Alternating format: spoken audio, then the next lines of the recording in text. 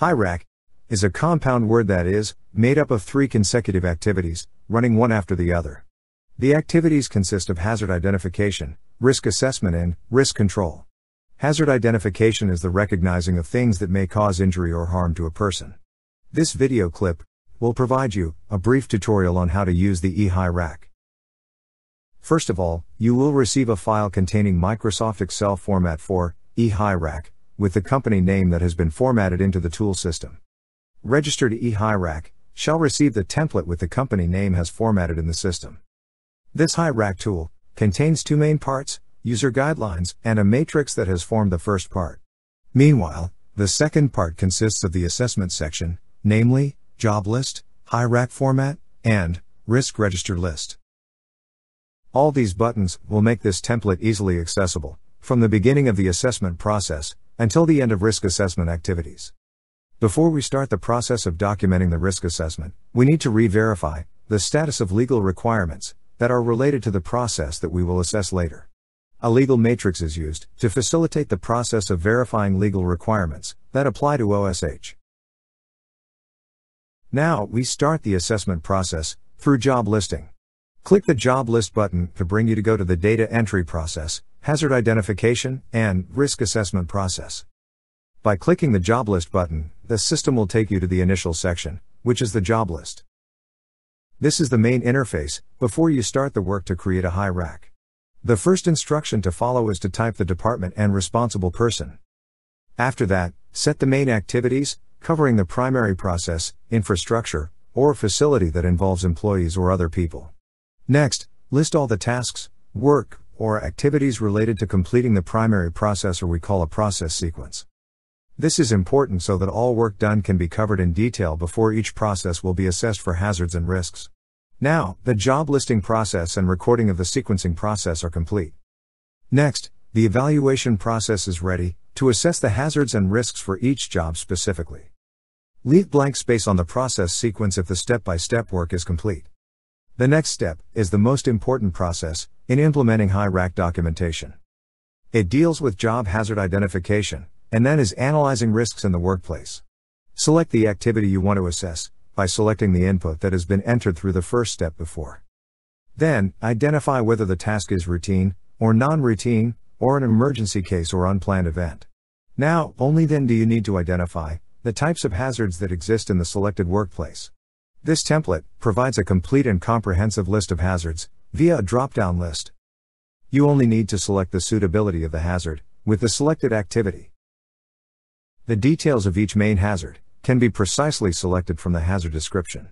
It also goes through the drop-down list function that has been formatted in this HIRARC template. For your information, each main hazard has a specific hazard description. In fact, you can even provide input manually by typing in the cell provided. Based on the type of hazard selected, the next step is how to look at the potential occupational safety and health risks to the workers or individuals involved. Selection of the potential risk through this button. As a result, the selected consequences data is automatically visible once the data entry for risk is entered. The following is a list of potential risks that you can select based on the hazards that have been identified. The risk category is based on the highest severity, such as catastrophic, physical injury, impact on health, and finally, impact on the damaged property. Click on Related Data to automatically reflect on the risk assessment data in the job list. Once the selection of potential risk is done, click this button to return back to the job list. Now, you can see potential risks updated automatically. Then, after identifying the hazard and its potential risks, we move on to risk analysis. It begins by stating the current risk control of the workplace.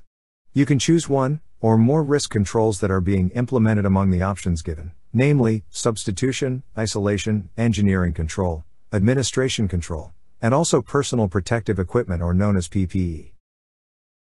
In addition, specific controls can be addressed. Explain in detail about the controls deployed by the company. Next 3 steps are the final ways in assessing the level of workplace risk. That are, legal requirement, determine the likelihood and severity to justify the risk rating. Legal requirements are based on the list that we have updated in the legal matrix on the main menu that we entered at the beginning of this HIRARC documentation process. After that, the process of assessing likelihood or probability.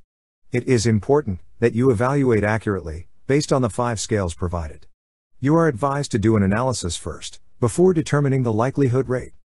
Lastly, determine the severity rate of unwanted incidents that could potentially occur. It also sets 5 scales, from the least severe position up to the most major severity. After that, the risk assessment process, for one of the hazards against the selected activity, is now complete. Next, what you need to do is, to see the outcome of the data entry that you have entered. Click the HIRARC tab to view the full format of the document. Look! The results of the data entry you did are now displayed automatically. You can add further data entry to other processes, or the same process with other hazards and risks. Repeat the same steps as described before so that all processes and hazards can be covered completely.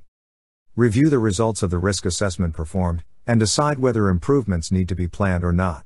If improvements are necessary, there are a number of steps that need to be taken.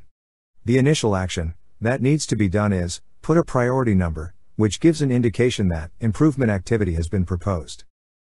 Suggestions for improvement are then recorded in the recommended control column, by including the necessary recommendations to minimize risk.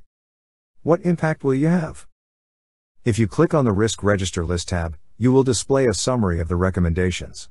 And all of those suggestion lists are automatic, without having to retype into a new form.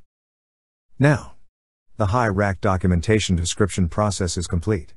Hope you find something useful related to this HIRARC tool. If you are interested in getting this tool, please get the information in the description field below. Thank you for watching.